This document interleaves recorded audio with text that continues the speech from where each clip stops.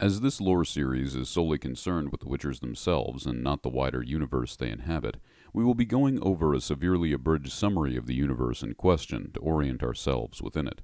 If you're familiar with the multiverse of Stephen King's writings or the concept of the Eternal Champion by Michael Moorcock, then the concept of infinite parallel universes isn't new to you, and is indeed a great writing choice when engaging in fantasy or horror to better represent the subconscious of the human mind inherent to both genres. One very clear Stephen King reference is the character Gunter O'Dim, whose name and various powers resemble the reoccurring character in many Stephen King works known as Walter O'Dim in The Dark Tower, as well as a seemingly limitless number of other aliases as he travels through various universes and Stephen King stories.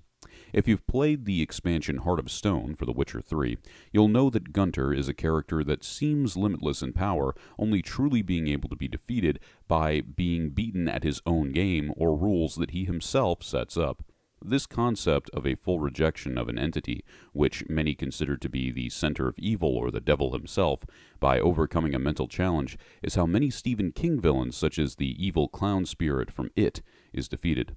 The chief multiversal event in the Witcher universe is the universe-on-universe collision called the Conjunction of Spheres. 1500 years ago, from the modern time period, this would bring the various monsters and extremely supernatural creatures we know of today into what was previously as best described as an as low fantasy world as one could get when already having races like elves, halflings, lizard men called Vran, beast people called Werbub, and dwarves in them. The youngest race, man, was displaced along with all of these, except while others would see their populations dwindle or be nearly wiped out over the centuries, man would grow to become the vast majority of most, if not all, known lands. The people of the northern kingdoms, consisting of the German reminiscent Kedwin, Poland reminiscent Rudenia, France reminiscent Temeria, and many other European-esque cultures, are collectively referred to as Nordlings.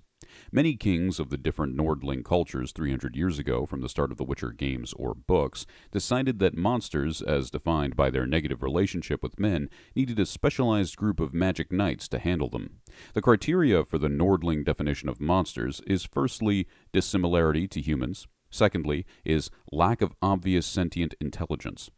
The effort to create this group of magic knights when leaving the world of theory and entering practical implementation would manifest in the Order of Witchers. The name Witcher is reminiscent of the origins of the word Christian in our world. Long before the term was associated with the religion, the term Christian was a Latin slur for followers of Jesus Christ, translating to Little Christ, the cultural context of the time being the perceived execution of their would-be King of Kings. The term Witcher, in a similar bent, was a slur from mages who oversaw the first experiments to try and turn men into these perceived idealistic magic knights, only to get what they called charlatans only capable of witchery.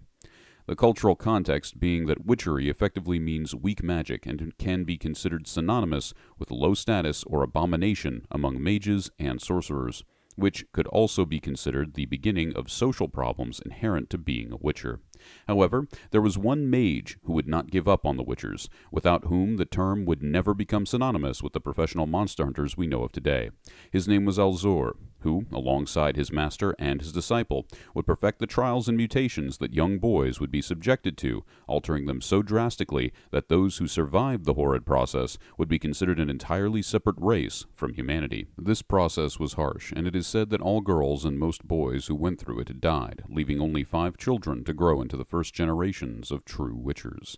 This would also start the general trend that only able-bodied boys would be chosen for the process.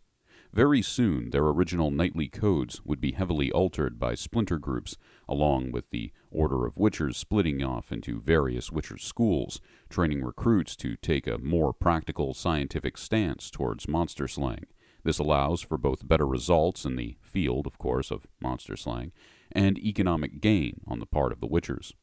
While the books and Netflix show only have one Witcher school as canon, the School of the Wolf, many people, including myself, consider the most interesting additions to the lore by CD Projekt Red to be multiple Witcher schools, each with their own subculture. The School of the Griffin are closest to the desired original Witcher experiment, being skilled in diplomacy and magic. The School of the Cat has trademark extreme emotions, which is held in extreme contrast to the professional stoicism of the School of the Wolf Witchers. Lastly, the School of the Viper also became assassins for hire, and the School of the Bear, now wiped out, specialized in fighting the giant monsters of the north, thus were very heavy weapon focused, which is rare for the usually light to medium armored race.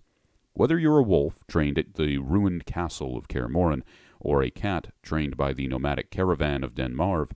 your path has only just begun. One thing I really want you to think about as we're studying this lore, with that idea of the magic knight who then, when he leaves the world of theory and then is tried to be actually created, becomes something that everyone hates, but actually in that state of being something that everyone hates, does a better job than the idealistic thing at the beginning. If you remember our first video on this universe, then you'll remember that I talked about The Witcher being fantasy noir, meaning that it very specifically has this view of, hey, if you go out and try to be an idealistic hero and not understand the social situations and world that you're in, then you'll probably do more harm than good. It's a lot like if you took that mentality in real life. But if you find a niche to fill and you are responsible and integrate yourself within a civilization or within an economy or within a lifestyle,